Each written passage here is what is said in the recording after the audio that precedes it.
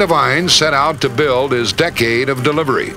In the privacy of the locker room, he set 4 goals for the team that year: to win the opening game, to beat the Sooners in Norman, to win the Big 8 title, and finally, to win a bowl game.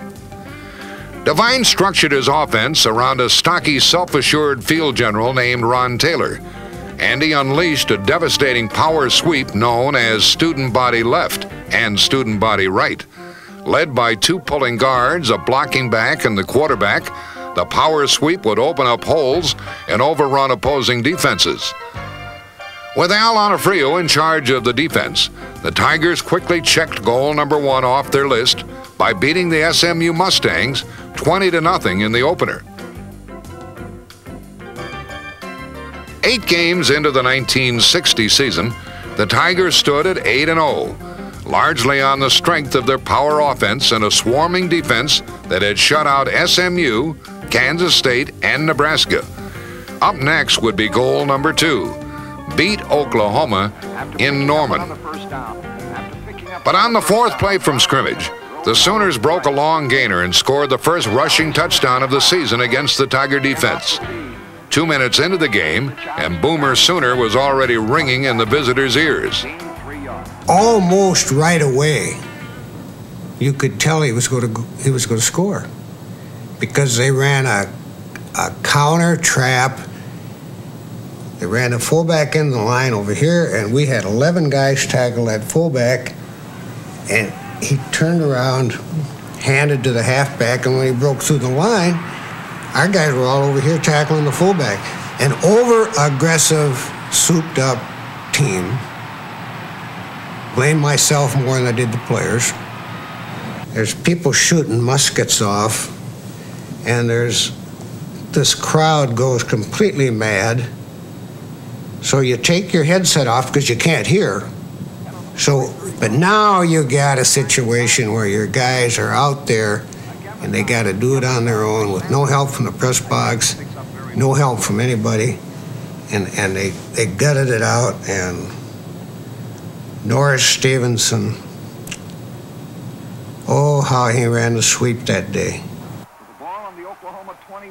I know we hadn't beaten Oklahoma, but there was no way we were going to lose to Oklahoma.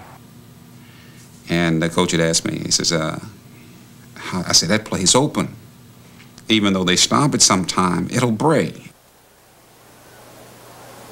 Now watch this pitch out to Stevenson.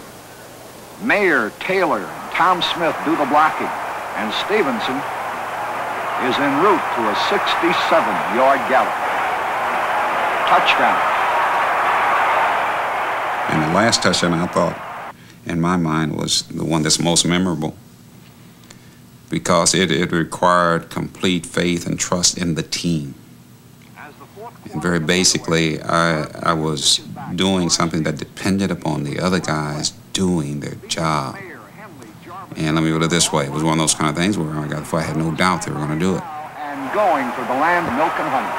Touchdown, 60-yard dash by Norris Stevenson. Then we went into the dressing room, of course, very happy and everything, and here Dan jumps up on that same table and puts his hands up, congratulating, well, we did it, and we're proud of you to come back like that. And then I know my mind went back to 1958 when he did the same thing, except telling them we're going to come back to win. And then I looked over and saw Norris Stevenson looking up, and he was really smiling, and compared that to where he's sitting by the shower over there with his head down.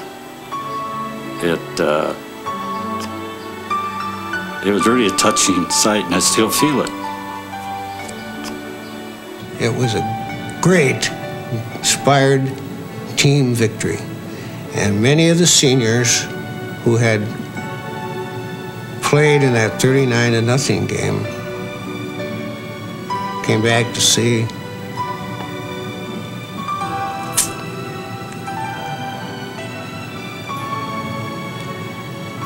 I really had some great kids over the years, but none greater than that. We came home and sedate Columbia, who had never really got overexcited about anything except the Civil War. We couldn't believe it.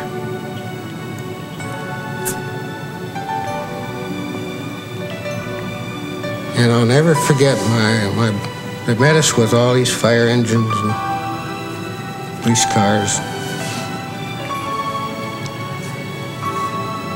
10,000 people.